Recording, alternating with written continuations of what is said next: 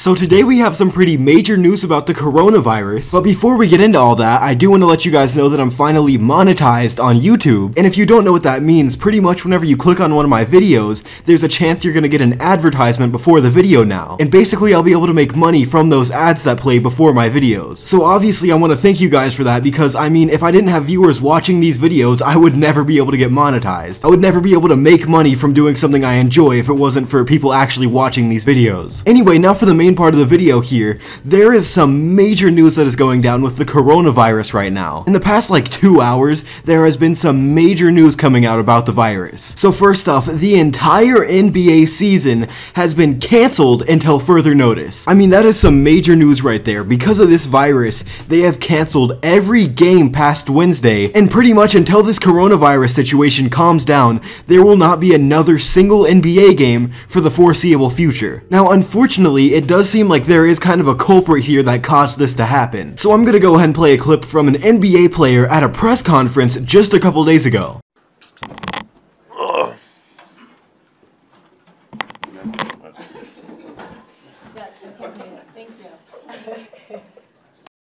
Now, the name of this player here is Rudy Gobert, and if you couldn't tell what was going on there, he was kind of trying to be a class clown here and joke about the coronavirus by touching all the equipment and the microphones. Well, this kind of backfired horribly for him, because now he is the first confirmed NBA player to have the coronavirus. I mean, that's kind of karma at its finest right there. Now, the downside to this here is because of this single guy, Rudy Gobert, the entire season has now been canceled. This guy is the reason the season got canceled. All because he wanted to be a class clown here and make a joke, he got the entire season canceled. I mean, a couple days ago here, he thought he had the whole squad laughing, now he has the whole squad coughing. I mean, it really must suck to be this guy right now. Not only did he catch the coronavirus, which on its own is bad enough, but he also got the entire NBA season canceled, and the entire internet hates him. Anyway, we do have some more unfortunate news about the coronavirus here, which is that Tom Hanks and his wife Rita Wilson have both tested positive for the coronavirus. And I mean, that is pretty scary to hear. These are the two biggest celebrities so far that have tested positive for the coronavirus. And they are both 63, and as we all know, this virus is much worse with elderly people. So I mean, I'm not a doctor here, I'm not sure how this virus is gonna go for them or how well they're gonna recover, but all we can do is really hope they're gonna be okay. Now, the final news that we have about the coronavirus here today is that Donald Trump has placed a travel ban on Europe. But from the looks of it here, it looks like you can't fly from Europe to the US under almost any circumstances right now. The European Union failed to take the same precautions and restrict travel from China and other hotspots.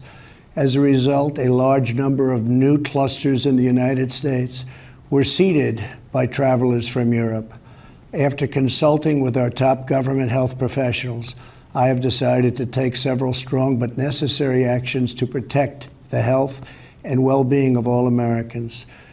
To keep new cases from entering our shores, we will be suspending all travel from Europe to the United States for the next 30 days.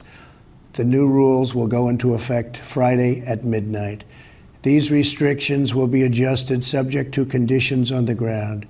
There will be exemptions for Americans who have undergone appropriate screenings, and these prohibitions will not only apply to the tremendous amount of trade and cargo, but various other things as we get approval.